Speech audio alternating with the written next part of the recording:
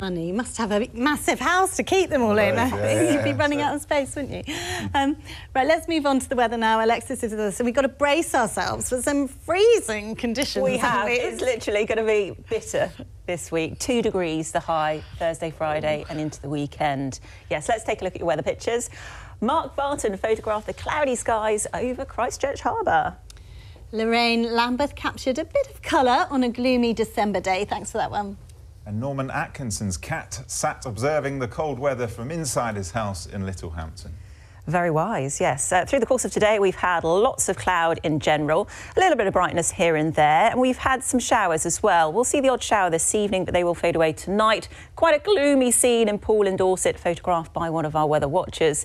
So as we head through the day tomorrow, there'll be more in the way of sunshine than today. We could see the odd spot of rain, but generally it's a dry day with some sunny spells, but there will be a cold breeze from the northeast.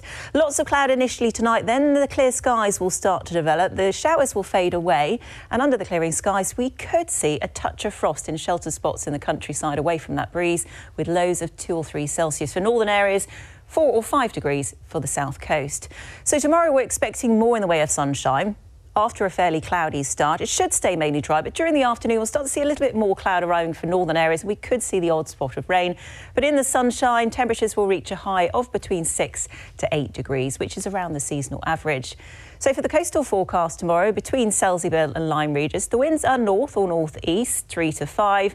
The visibility is good, the weather showers at first, and the sea state is slight or moderate. So tomorrow night, under clear skies for many places, there will be some patchy cloud.